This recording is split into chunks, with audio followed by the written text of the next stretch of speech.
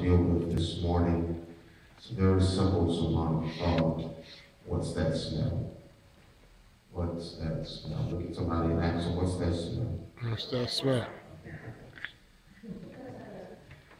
My brothers and my sisters, as we journey through life, we are fully aware of all of our five senses. We understand scent. We understand the senses of touch. We understand hearing, sight, smell. We also understand taste. And one of the things about us as human beings is that whether or not it's a good smell or a bad smell, we tend to ask the question, what's that smell? We want to know, what is it when we walk by a house and it seems like through the kitchen we can smell their entire meal. We can smell the barbecue chicken. We can smell the baked chicken. We can smell the frying of fish. We can smell all those wonderful things. Am I right about it? We can also walk through this journey of life, and then there are some odors and some smells that makes us wonder what the world is going on. Okay, maybe not in Philly, maybe that's just in Baltimore. You can walk by some folk and wonder what just happened. Whatever the case, the Bible tells us that our lives and our walk with Christ is like a fragrance that fills the air. So beloved, I just want to pose a simple question as we deal with the Lenten season, and as we deal with self-reflection, and as we're dealing with who we are as we prepare to celebrate Christ's resurrection. We must understand, beloved, that we too are just like what this text says. Our lives ought to be a fragrance that fills the air. Brother George, the question then becomes, what is it that we smell like? Okay, y'all not with me yet. Y'all ain't with me yet. That's fine. I'm going to bring you around. You're going to get it in a minute. The text says, Paul writes this letter to the church at Corinth, and he starts off by saying, we thank God who always leads us in victory because of Christ. Beloved, understand that we ought to be defeated by the issues of this world, by the issues of our sin, by the issues of human nature, based on the fact that we can't handle certain things that God sends our way.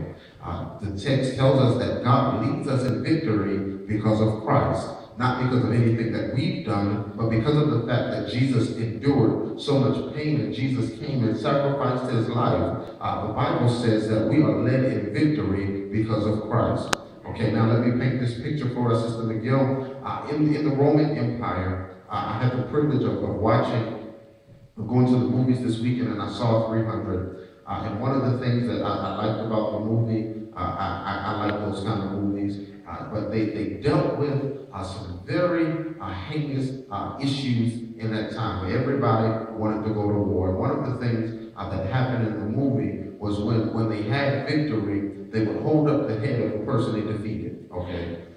So what happens here now in the Roman Empire is that when they have gotten victory, when they conquered a place, they began to parade back home through their city, holding behind them the slaves and captives that they've taken in war. They hold behind them all those persons that are now defeated, and now that they now have victory over. And Paul paints a picture here for the church at Corinth because he understands that they are familiar with the Roman celebration of victory after a battle. So let me serve notice today that we are considered, according to verse 15 of this chapter, we are considered to be those very captives, but Jesus is the one leading the parade. So we're not the ones who have been defeated by life situations or by life circumstances, but we've been captured for the cause of Christ. Okay, let me help you understand, beloved, that now, instead of us walking through the city and walking through life with our heads hung low because we've been defeated by sin, we can now walk through with our heads held high because Christ is leading us through the city, and he's leading us through life and leading us through the world in the sign of victory that we too can now possess God's promise. Okay, so Paul paints this picture, and he says Christ leads us in this procession of faith to show others what it's really about to be a child of God. And so Paul here challenges us. He says God uses us to make clear what it means to know Christ. Okay, Sister Mary, the scripture right here says that it can go one of two ways. that can be a good thing or it can be a bad thing. That God uses us to make clear what it means to know Christ. Joyce, what that text says to us is that through our lives, others who do not know Christ will become to know what we really believe about Jesus. Okay, so in this Lenten season, let's be mindful of what our lives are showing about Christ. Okay, if you come into church on Sunday, speaking in tongues, rolling around on the floor, foaming at the mouth, talking about how good God is, but as soon as you leave out of here, you raising hell, that's what folk will believe about Christ. Some of us, beloved, have a tendency not to represent Christ the way we ought to. Folk are listening, folk are watching, folk are wondering, what is it that the Christian is going to do? I know you go to Bible study. I know you walk around with your Bible under your arm. But as soon as somebody on the job plump your last nerve, you the first one cussing. Oh, okay. Maybe that's just some other folk. Maybe that's not in here. So the text says that God uses us to make clear what it means to know Christ. And if every time something goes wrong, you snap it at the drop of a dime, you ought to be mindful that what you say and what you do is a reflection of who you claim to serve. Is there anybody in here that can thank God that I'm not the way I used to be? Because baby, God knows if you had stepped on my foot a couple of years ago, I would have told you where to go and what to do while on your way down there. But thanks be unto God who causes us to triumph through Jesus Christ our Lord. Okay, maybe that was just my testimony. I don't mess with y'all. But beloved, we understand here that Paul says to the church, he says, God uses us to make clear what it means to know Christ. It's like a fragrance that fills the air. I'm going to try to put this nicely. Some of us that claim to be Christians stink. We are a stench in the nostrils of God and God's people. We profess one thing on Sunday, but come Monday morning we're on the phone gossiping about somebody else. Okay. God uses us to make clear what it means to know Christ. What does your life say about the God you claim to serve? What does your walk with God and your walk with man say about who God is in your life? Some of us have a tendency to profess one thing but live another. But God is saying this is the season where I'm calling you out of that. I'm calling you to shift from what you used to be to what I need you to be. To shift from being an extension of my eyesight and to be an extension of the world to being something that represents that God is great and there's victory in Jesus. He says it's like a fragrance that fills the air. Then he goes on to say, to God, we are the aroma of Christ, and among those who are saved, we give off the fragrance of life. But to those that are unsaved, those that are perishing, we give off the fragrance of death. Wow. Fix it up, preacher. I'm going to try the best I can. When you're saved and other folk around you are saved, you remind them that there's hope for eternal life. But for the sinner, your godly walk, watch that, let me say that again, your godly walk reminds them that they're perishing and they got to do something about it quick. Okay. I'm trying to fix this analogy up in my mind. Y'all pray for me. For somebody that stinks, when you got on your good cologne, you've had a fresh shower and you're good to go, you kind of remind them that they don't smell as fresh as you. Okay? The same thing is what the text is saying to us. That when we walk in a godly life and we walk according to God's will, then we remind folk that, baby, that ain't so godly. Something about you has to change. Okay. Maybe I need to fix it up another way. When it is that you walk according to God's will, and God begins to bless you, and God begins to open doors for you, and God begins to favor you, that those folk who are walking outside of God's will begin to realize, maybe I need to change something in my life so that I can become what God says I can be, so that I can have what God says I can have. Because what I'm doing right now ain't working. All it's doing is leading me to death. But maybe if I get my life right, and maybe if I make some better decisions, then maybe I can experience the favor of God. And so what happens amongst believers, Paul says, we are a representation of life to those who are saved. We are a representation of all of God's glory to those who know who God is. Because we have the understanding that I'm for the glory of God. And that when it's all said and done, I shall come forth as pure gold. But for those who are not saved, we ought to live our lives in such a way that they'll say, what must I do to be saved? But the question, beloved, that we must ponder during this Lenten season is, are we driving folk to Christ or are we driving folk from Christ? You want to be careful, my brothers and my sisters, about how you talk about God and then how you represent God. Because the same God who keeps you today can keep them. But understand, be careful how you judge folk. Because the same folk you look down on today will be the same folk that God will raise up tomorrow. Is there anybody here that can testify that I've never seen the righteous forsaken, nor his seed begging for bread? Help me somebody slap by your neighbor and say, I represent victory.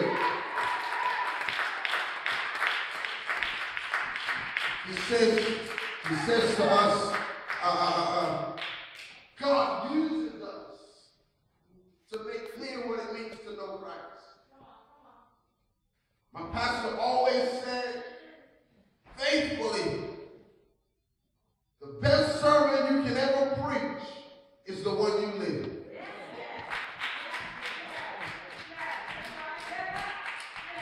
We love this book. We cherish this book. But some folk will never open this book. So what does your life say about this book that you've devoted yourself to? If your life does not lead somebody to want to know what's in the book, you got to stop and do some self-reflection. Your life ought to make folk want to read the Bible. Your life ought to make folk want to know who Jesus is. But when it is that you walk outside of God's will and you walk outside of the nature of Christ, that's when folks say, no, I don't think I want to try that Jesus thing. Because if it ain't work for you, then I know it ain't going to work.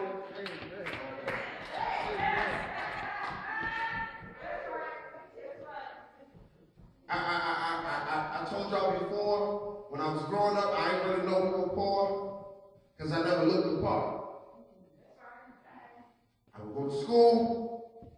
Joyce, I ain't gonna front with y'all. We had to get monogram school shirts, and my mother could only afford 2 or 3. And we had to wear these shirts every day. Okay, 2 or 3 shirts and 5 days of school. Y'all do the math. There were some days I had to wear a shirt again in that week before she could go to lunch because there was no washing clothes every day. So there were times I had to wear the same shirt, but you ain't know it was the same shirt because maybe it was just me, old school parenting. Because Chaz, you might know something about this. After school, you came home and took the uniform off, and then you put on some play clothes. There was no playing in the school clothes because the school clothes were for school and play clothes were for the streets. Okay, y'all ain't with me. So what happened then was I didn't look like what we were going through. So Christians ought to be careful that we don't look like what we're going through. We don't have to always walk around with our heads hung down. Because folk outside the walls don't know what you're going through. They just know you're walking around with your head down. And so if you leave out of church Sunday after Sunday and you still crying and worrying and stressing, then why should I even attempt to walk in the door? Because if he can't do it for you, and you've been there week after week, then what makes you think he's going to do it for me? So you got to be careful what you reflect about the God you serve. The question becomes for us, Sister Solomon, so how do we handle the weight of a bad day? How do we handle the weight of issues and feelings of failure in life? We deal with them by still representing Christ, even when we feel like we don't have the strength. How do you represent him? We represent him by still showing love. We represent him by still showing kindness to others. We represent him by still walking in the anointing that God has for us, with the understanding that I'm representing to somebody what they might need in their life. Your life ought to make somebody say, I want to be saved. We got to be careful, because there were a lot of folk carry the title Christian, but don't carry the life. There's a difference in saying you're a Christian and being a Christian. Christianity, many folk want to make it a religion, but it's not. It's a relationship. It's between you and God and you and others. Y'all know that's the symbol of the cross. Me and God, and me and others. What am I showing others about him? So. Challenge us, brother. I promise I'm done. We ought to be careful of what we reflect about Christ to those that don't yet know him. We are considered to be like a fragrance that fills the air. We are to be like something that reminds folk that they can live beyond their broken place. We ought to walk, Sister Shepherd, in such a way that when folks see us, they see the very glory of God around us.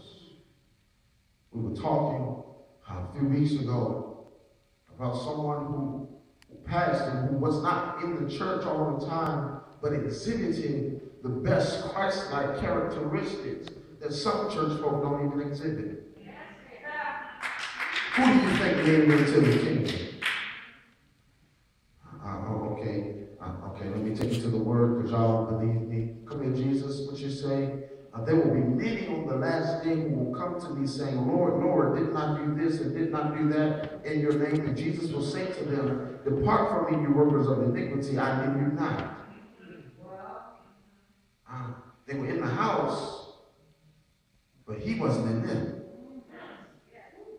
In this Lenten season, Russell Tabernacle, I need you to consider, are you in the house without the master? Or is he living in you? Stop going outside the church and raising hell and then coming smiling in the pastor's face. Okay, that's not for y'all, that's for a church down the street. I'm sorry, maybe I mixed up the message. But God says time is of the essence. Told you earlier, young man in school on Thursday, had a great day in school, never had any health issues other than asthma. He has a seizure on Friday, goes under cardiac arrest, and is now on life support. They're saying he's brain dead. From Thursday to Friday. Such a dramatic change in life. And yet we run around here fussing and complaining about what we don't like and who we don't like and what's not right, and this ain't the way it's supposed to be. God says, is that more important, or is it more important for you to represent who I am? Represent him in such a way that folk will want to know him, that folk will desire to be around you and around him. Truth of the matter is, some of us have gotten so caught up in the work of church that we've forgotten what the church is really supposed to be about. So in this Lenten season, we must reflect on who we are. What is it that we need to let go of for the sake of giving God glory? I know folk are fasting from their Pepsis, they're fasting from meat, they're fasting from this, that, and the third, but it's a little bit deeper than that. What are you willing to let go of in order to be a better reflection of Christ? Let's stand to our feet.